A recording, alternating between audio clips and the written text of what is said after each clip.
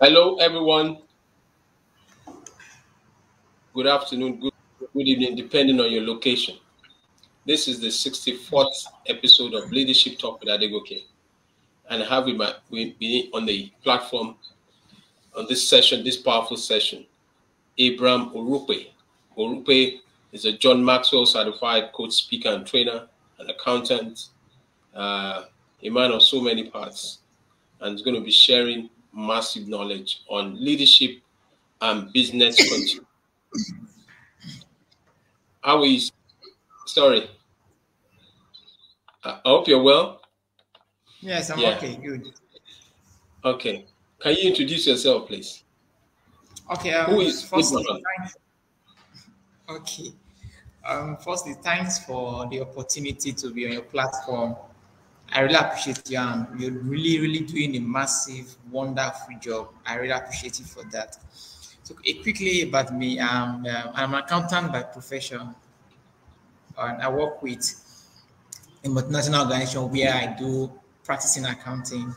I'm a certified John C. Maxwell business coach and a consultant, and a Melu Foundation business mentor. I work with MSMEs to make them get clarity, leadership structure, and sustainability in their businesses. And one last thing, I'm a poultry farmer. Thank you. Wow, wow. So tell us, how did you get into leadership? I won't say it's because of my what's it called now? First, it's an instinct. It's something in me. Let's say because I'm choleric in the human temperament, which by my temperament, my predominant temperament, I read more of it. I realized, okay, choleric are the one that they really want to be out there, create solution, be the fun burner. So I would say by my temperament, one, leadership is there, but Yeah. I become more aware and conscious about my temperament as a human, which now lead me to building more about leadership in the sense that I really, as a leader, or how I get to know about leadership is by taking responsibility. From school days till now, I realize that I'm always in the area of what can we do. And the moment you always ask, what can we do? How can we do these things? You don't like, oh, they should do it. He should do it. Okay. I think they should do it. So that is how I just come about leadership. Awesome, awesome. Now tell us, what is leadership to you?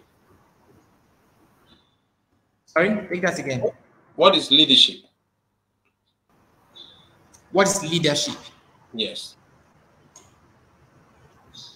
Yes. What is leadership? Hello, sorry. Uh, Okay, leadership in one word. Leadership is about creating solution for others. wow, wow. So That is what what I is just. I don't want to go around big grammar. awesome, awesome. So what is business continuity? Okay, business continuity to is more of having a business resilience platform, something that has to do with sustainability. I'm trying to look for a simple word to use. Okay, let me just say, is in accounting, they were called entity concept. It means that the business is separate from the owners. They don't have perpetual concept, meaning a business is assumed or it's assumed that it will perpetually continue over a period of time. So business continuity is about having structures that can make the business be on autopilot in line with the vision and the mission of the organization. Wow, wow, awesome. So tell us, from your own experience, I mean, what has been your experience concerning business continuity? I mean, what's been your, uh, uh, what can you use business continuity? Experiential. As in, sorry, take that again. From experience, what can you tell us about business continuity? What do you know about business continuity, apart from the definition, experientially? Okay, okay. Personally, I was an individual. I have my own business. So I would say, from my own point of view, and what I'm doing is that business continuity is about having structures on ground that are in line with your vision and your mission. That is, with or without you, the founder, it will be on autopilot. And there's some businesses like once the owner have headache, everybody has headache in the business. Once the owner is having running stomach, the business having running stomach. So that's why you see most business, that is most business start off on a go. So very conscious about your ability for you to detach yourself as the owner from the business and let the system run the business while the humans support the system. Wow, wow, awesome. If you just join us, we're looking at leadership and business, and I would meet Abraham Orukwe. He's based in Abuja and is a John Maxwell certified coach, speaker, and trainer. Now, could you tell us what's the consequence of a leader not having a business continuity plan in place? It's disastrous. There is no, sorry about that. If you don't, as a leader or in business, have continuity plan in business, it's always disastrous. Why I say so is that there are many businesses that the founder have visions, have drive on what they truly wanted to achieve, but because they could not make it in the blueprint for others to understand what they are trying to do. You see that when maybe untimely death comes in, you realize that everything goes into the grave. Look at Apple. Look at what Steve Jobs did with Apple. He's gone, but Apple never folded up.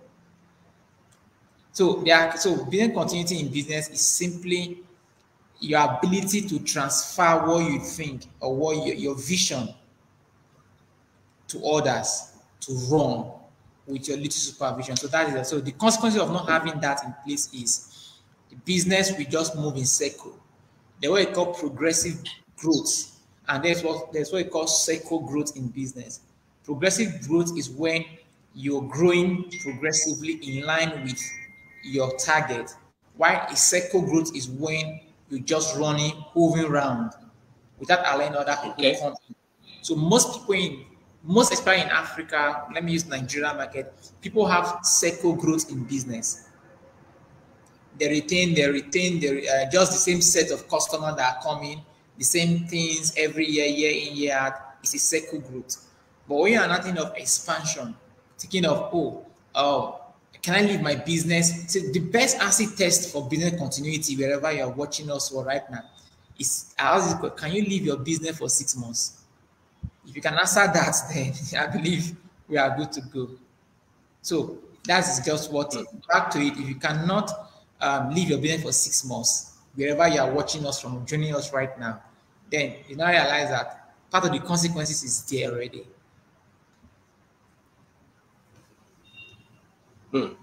Wow. Okay, so what are the 3 things that a leader can do to ensure that the business continues? 3 things. The first one is to have a clear definition of purpose. I'm writing it here, clear definition of purpose. You need to be crystal clear of what you want to achieve. Break them into milestones. Because number one, if you let's say you are driving from Lagos to Abuja around 1 a.m. in the morning. What keeps you on track is not the headlamp. Is the imagery, is the picture you have in mind. You are going somewhere. It's what keeps you on that road. Yeah. Not the 2 headlamp driving around the dark. So you must have a clear definition of purpose of what and where do you intend to be. Then second, you need to get it right is your people strategy. No matter how good you are, your people are the one that fuel your vision or your mission in your company. And that's why you as the business owner should not make people feel as if they are means to an end. Before you start doing your own stuff, you work somewhere, they make you feel like you are a means to an end. You are not part of the system. You are not inclusive. So back to me, one way you can handle that is ensure you give your staff, like, we are together, we own this thing together. And that brings about transparency. Because if you are not clear where you are going to as the owner of the business or as the leader, people will not follow you. And clarity brings confidence. Confidence brings consistency, and consistency brings results. If you are not clear, Okay. you will not be clear. If you are not clear, you will not gain confidence. If you are not having confidence, you won't be consistent. And when you are not consistent, you don't want to follow a man that is not consistent. No, no. That's why you see it's easy to use eloquence to attract people around you, but to retain them is consistency. So to retain those people is consistency. That is the main thing there. So that's for that. The last one you'll be looking at will now be, we've talked about clarity, we've talked about definition of purpose, then we've talked about people's strategy. The last one we'll be looking at also will now be, before you diversify, you need to solidify. Before you diversify, you need to solidify. Most people have not solidified, and they're always diversifying. So people, because 2-3 people knows them, they just think it's the right time to diversify. And when you diversify your niche, you start robbing. So those 3 things are very key: clarity, your people's strategy. Before you diversify, you need to solidify. Now I'm not talking about money, but people always believe money. No, money is not. When it comes to business, there's some level you get to, money does not count again. It's value creation that matters. But I understand MSMEs, the small business owners, are always after capital. But there's some level you grow to. You're like in career. There's some level you grow to in your career. Salary is no longer a motivation. The allowances, the health care packages, the pension is now why you are looking for a new job. No longer how much will they pay. I know you can relate. Maybe when you finish university some years ago, all your mind for getting a job was just, I need a salary job. But as you graduate from that, you know that fulfillment comes in. So back to it, that's why I'll just wrap it up with those 3 things. Wow. This is massive. Thank you so much, Abraham Orukwe. You're welcome. Speaking to leadership and business continuity. We're looking at how a leader, that the business continues even after long is gone. So to build a legacy. So this is Leadership Talk with Adegoke, 64th edition. And it's such an honor to be sharing the platform with my friend and my brother. And we're adding value to our listeners all over the world. If you're watching the replay or listening to the replay, make sure it's Leadership Talk with Adegoke. We've had so many sessions on leadership and emotional intelligence, leadership and selling, leadership and innovation, leadership and entrepreneurship. And so we're looking at leadership and business continuity. Okay, so now, questions for you. I want you to look into the camera and say something to a leader right now that is struggling with, putting in a business continuity strategy. Just say one thing to that leader. Okay, thank you. That one thing I'll look into the camera and say is that it should be more of the people than you. Wow. Like, will you explain more that? Of the people than you. Okay.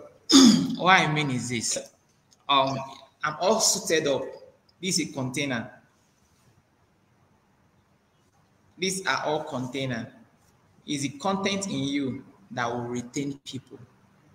So as a leader, it should be more of, you can have eloquence, can bring people around you. But there's a saying that says nobody cares to know how much you know until they know you truly care. Know how much you care, yeah. Yeah. So even your customers, they don't care to know, this is bottled water. They don't care to know what this water will do until you prove to them that, do you really? So it's more of the people than you.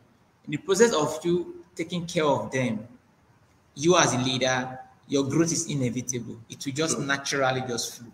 So it's not about you collecting. I understand as a leader, you're the one that take your time to read, strategize, prepare the slide, invest the capital. I know you need a reward, but please, it should be more of the people than you. Wow. Massive. So now, if our listeners want to reach out to you, how do they get across to you if they want to get more information or follow you? Yeah, it's a very simple thing. Just type Abraham. This name you are seeing on my screen. Abraham Orukwe, just type it. That is the same name I use in all of my platforms. That's it. So I dropping a phone number in my call, it might not be reachable. Saying my WhatsApp number, it might. So that's why I just say, once you just type Abraham Morukpe, you can see my face now. There might be other Abraham Morukpe, I understand, but seeing this face already, this is my face. So we just connect. Send me a message. Why don't you just say it's me from customer retention? I'm good to go. We are good to go. Right. Thank you so much, sweetie. Now, who are your mentors? That's I have mentors for, like, let me few to call. My number one mentor is Bishop David Oyedepo. Okay. Not because I worship there, but I've seen him be able to balance between spirituality and management. I'm a business consultant, so I tend to, anywhere I look to, I want to see what is making this thing work. So one, he is number one because I've seen things, because I believe a mentor is one who have proven results. Yeah. And a mentor must not be one who you know one-on-one. From their books, from their results, you can connect with them. And so number one is him. Number two is John C. Maxwell. That's why we are both on his platform, because you have achieved a lot when it comes to leadership and people development. Then two is Sam Obafemi. He is based in Abuja here. Two, then Elisha Mama. He's in Kaduna. So these persons within the inner circle are people that I've watched closely, afar. They've been consistent in what they are doing. So what they say online is what they do offline. So it's not like it's a magic thing. So wow. I can classify them as my mentors. Wow. Thank you so much. Wow, this has been another session of Leadership Talk with Adegoke.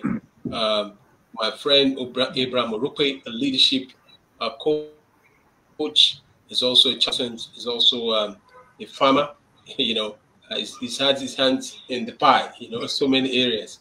We salute you, we celebrate my brother. On a final note, do you just have something to say in 30 seconds to our listeners all about? It's a new year. Be more of creating value than consumption. We're going to a new year. Think of value creation than consumption. Think of value creation than consumption. Thank you. Thank you. From the man, it's added so much value on the 64th episode of Leadership Talk with Adegoke. And we've heard it, I think, more of creating value than consumption. Thank you so much. So thank you very much. Everyone, you want to say bye-bye to everyone? Thank you. Thank you so very much. Remain real to yourself, and bye. Thanks for hosting me. Have a nice time. Bye. Thank you.